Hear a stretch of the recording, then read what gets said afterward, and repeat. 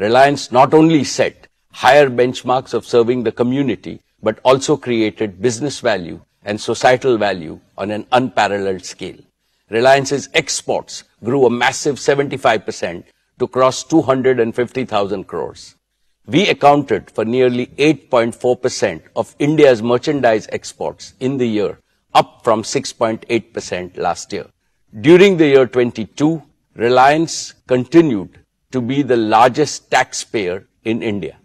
Reliance's contribution to the national exchequer by way of various direct and indirect taxes increased 38.8% to 188,012 crores. Reliance also set new records in creating jobs for Indians. Reliance added 2.32 lakh jobs across all its businesses, with Reliance Retail becoming one of the largest employers in the country. Friends, let me start with our digital services business, Jio. Over the past year, Jio has further consolidated its position as India's #1 digital services provider. Today, we have 421 million mobile broadband subscribers on our 4G network, and they consume, on average, nearly 20 gigabits of broadband data every month, which is nearly double their consumption from the year before.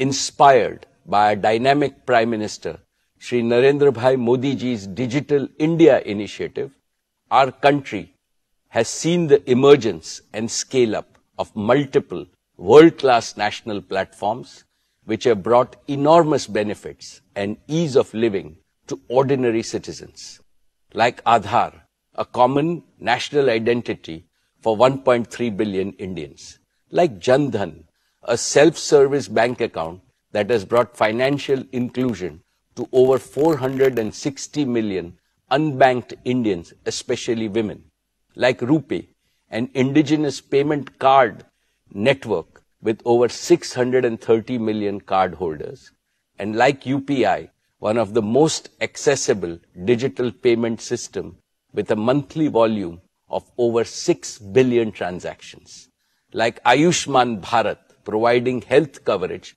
to over 500 million Indians. Another example is our Prime Minister's path-breaking Startup India initiative, under which India has launched over 73,000 new startups in the last 6 years. They have collectively attracted nearly $63 billion of investment and contributed to the creation of lakhs of new employment opportunities. And we have the example of how India has used digital connectivity and digital platforms to stay resilient even during the COVID-19 pandemic. With both humility and pride, I would like to state that all these phenomenal accomplishments became possible because Jio built a world-class 4G digital infrastructure at the right time with sufficient capacity and offered it most affordably to every Indian to take India to global leadership. Let me now talk about Jio's fixed line network.